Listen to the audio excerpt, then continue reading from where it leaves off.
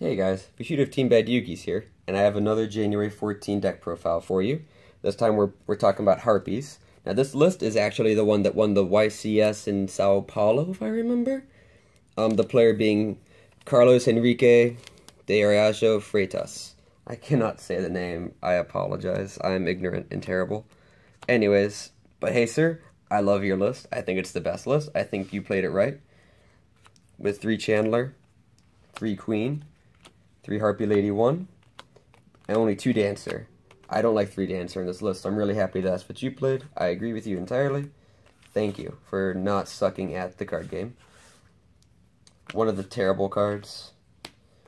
And 2 card D. No Tempest, no Veilers, even though I think the Veiler is very good with card. No Veilers in this list. We have 3 Hobins for spells. 3 dualities to just get the opening combo set up right, because we need to be resolving Hysteric Sign as much as possible. Speaking of, 1 Egotist with 3 Hysteric Sign, best card in the deck. That's why the deck was as relevant as it was, because it was definitely a tier 2 deck in this format. But that's what I love about this format, is that it was such a balanced format that even a tier 2 deck could win a YCS. Like that's my favorite stuff right there. Of course, triple hunting ground. It's very nice when you have searchable MST that can resolve again and again and again.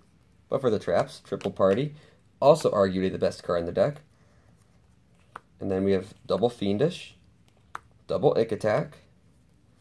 Then we have bottomless, torrential, and warning. And then once again for consistency, 3 reckless greed. Moving on to the extra deck. Only 1 Phantasmal Dragon. You really don't need to resolve more than 1 of these for game. Rank 7s, Master of Blades, Draco Sack, and Big Eye. We have Ouroboros, Green Dragon Jin to get back the Pet Dragon. 101, Zero Fine, Giant Hand. He didn't play at the time, but I forget what I cut, but this is one of the decks that can make this so easy without Soul Charge, so of course we're playing it. Diamond Direwolf, Exciton. Don't ask me why this deck has a secret rare Exciton instead of one of the poopy ultras. No one ever plays this deck. It's really kind of sad, because I love this deck so much. Dweller, Cowboy, and 2 Chidori, of course, to round it off. Like, this is one of my favorite decks to play. It's just such a cool deck, and it's so annoying to deal with. It has some of the craziest plays, but admittedly, having to spend 1 card usually to make any sort of advantage whatsoever, you're so prone to interruption, it really sucks.